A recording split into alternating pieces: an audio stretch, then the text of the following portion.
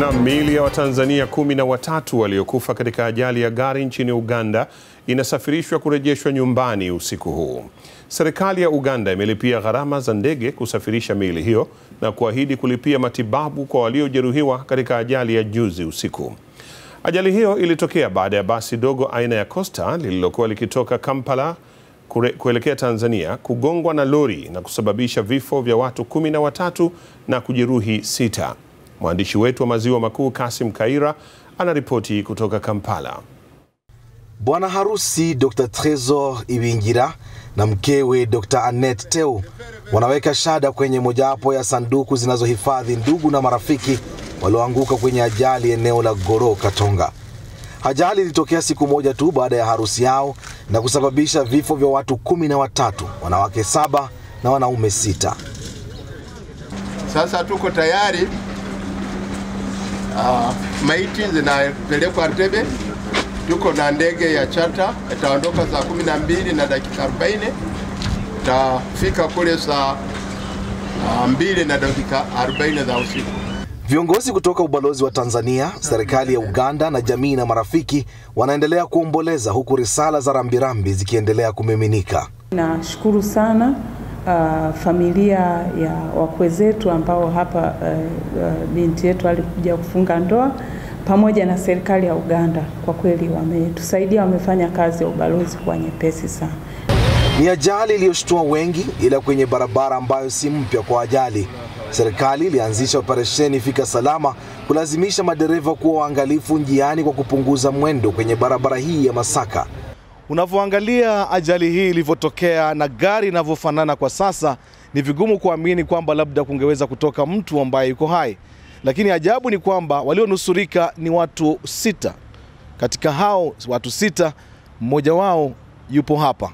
Nimeweza kumpata Boniface, ndiye pekee ambaye ameweza kutoka na majeraha madogo kiasi kwamba hata hospitali aliagwa papo hapo na kutoka. Nilikuwa nimekaa mbele kabisa kwenye gari na dereva, mimi mkaa katikati, dereva pembeni anaitwa Boni naye, na pembeni yuko mdogo wangu Bigi, jina lingine sasa kazi yake maarufu Bigi. Ghafla baada ya kuvuka ule mto ule Katonga. Na tulikuwa na spidi ndogo tu kama 60. Sasa tulikuwa tunapanda kidogo, likatoka lori la shuka kwa kasi sana. Tunaona, na mimi kwa naliona, ghafla tumekaribiana nalo, ni tairi lipasuka, wanasema ni brake, likaja upande wetu. Mimi nachokumbuka nilisikia tu dereva alisema then kishindo kikubwa ajabu. Mimi nilirushwa nje sababu nilikuwa sijafunga mkanda pale katikati, hamna mkanda. Kwa hiyo nilitoka kwenye windscreen ile. Nadhani alishika brake baada lile limekuja, kwa ile brake mimi ndio ilinitoa nje kwenye windscreen. Kwa hiyo nikatupwa kama mita 20. Bahati nzuri nikadondoka kifudifudi. Then nikaanambia watu tunataka msaada. Sasa watu nikiwaambia kwamba mimi nimetoka kwenye gari, hawaamini, wanakataa. Wanafikiri labda mimi nilikuwa napita tu nimedondoka. Nikamwambia mimi nilikopo ndani nimekaa hapo mbele kuomba msaada. Ndio watu kuja kutafuta mashoka kukatakata gari sababu kulikuwa there is no way tunaweza kuwatoa watu kule ndani.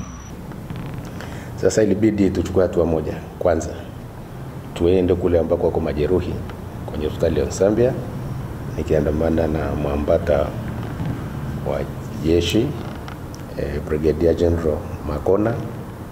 Tulienda kukuta majeruhi ndio wako emergency. Wawili ndio tayari walikuwa wameshapata vitanda.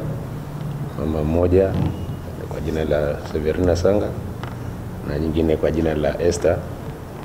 Kwa tuliwaona pale jinsi walivyoumia na matibabu walikuwa wanaendelea kupata, kwa kweli walikuwa wanapata huduma nzuri sana.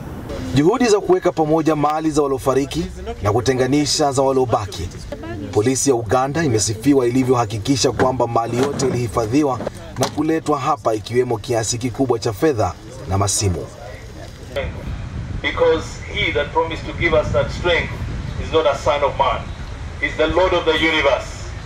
It is him whose son overcame the power of death and now sits at the right hand of the Father. Huku miili ya waliotoweka ikielekea nyumbani, machozi na huzuni kwa waliobaki na dua kwa majeruhi walio hospitalini.